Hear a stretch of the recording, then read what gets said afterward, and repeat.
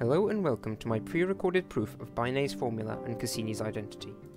I'm going to try to lead you through how to not just prove these formulas and identities, but how you might go about deriving them, and my hope is that by the end of this demonstration you'll come out feeling like you might have come up with them by yourself.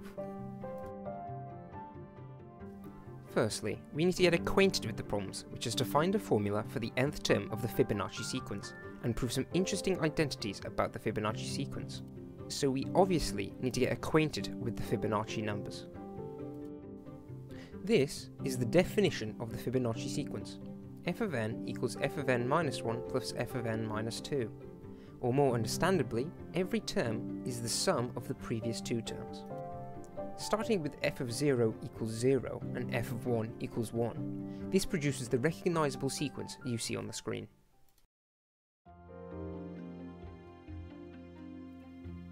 Now the first problem is to find a formula for the nth term in the sequence that doesn't take finding all the previous terms, as that could take a very long time.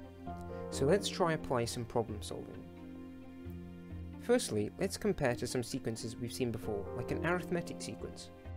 To see if a sequence is arithmetic, we can find the difference between terms and see if it's constant, which sadly in this case it seems like it's clearly strictly increasing, as the difference is always the previous term.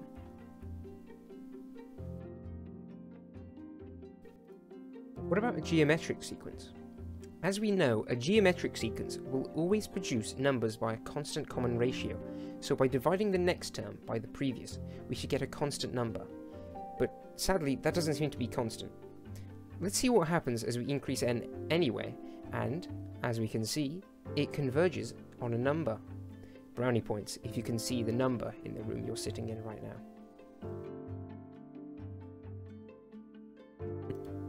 So what happens if we assume that the Fibonacci sequence is a geometric sequence? We know that the format of a geometric sequence is k to the n, so plugging that back into our definition of the Fibonacci sequence gives us this polynomial, which I want you to remember for later. As we know the Fibonacci numbers above n equals 0 are non-zero, we know k isn't 0, and we can divide both sides by k to the n minus 2, producing a quadratic which we can quickly solve with the quadratic formula to get two solutions.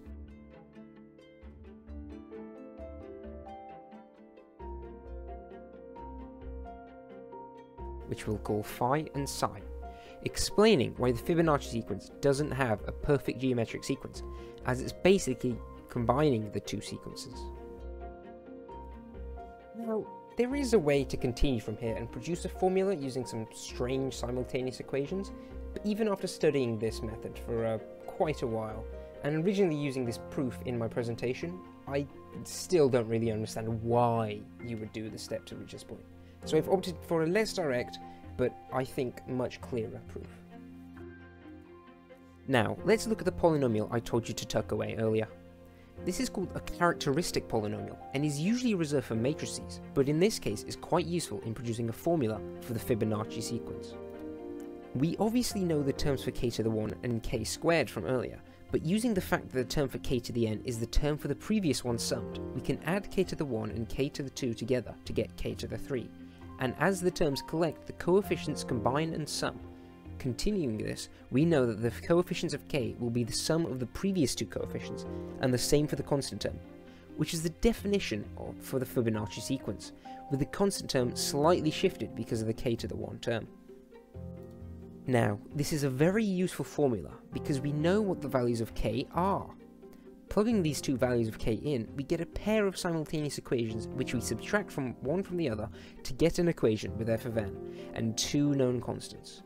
We can then do some rearranging to get f of n in terms of phi and psi, and plugging their values back in, we can produce Binet's formula.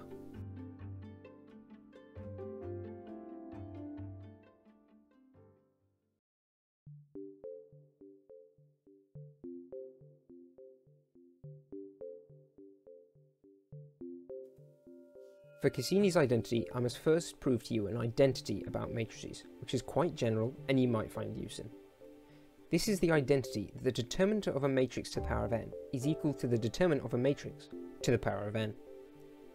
Intuitively, this makes sense, as the determinant of a matrix basically describes what happens to areas of shape under a transform, and if you apply a transform n times, the shape's area will be multiplied by that determinant n times.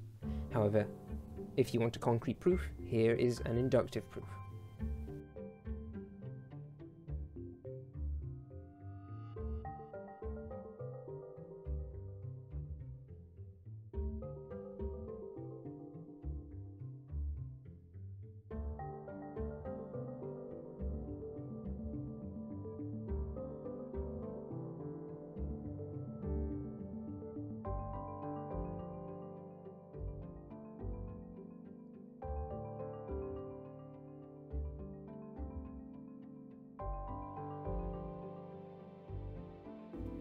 Now, to start with Cassini's identity, you might recognise that the Fibonacci sequence can be well defined by a transform.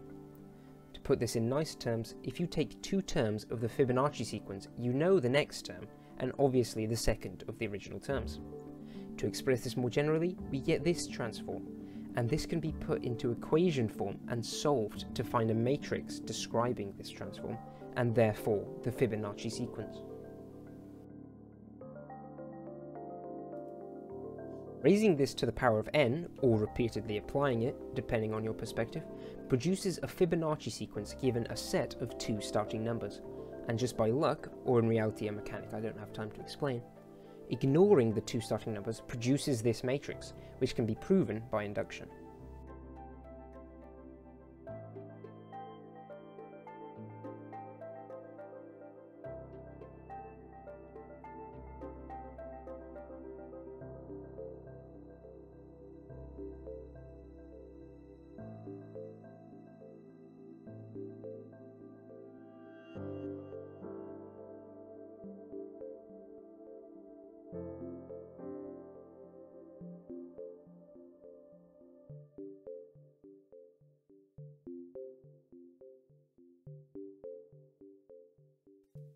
So investigating this new matrix, we find that its determinant is f of n plus 1 times f of n minus 1 minus f of n squared, which is the left-hand side of Cassini's identity, and is what we're interested in.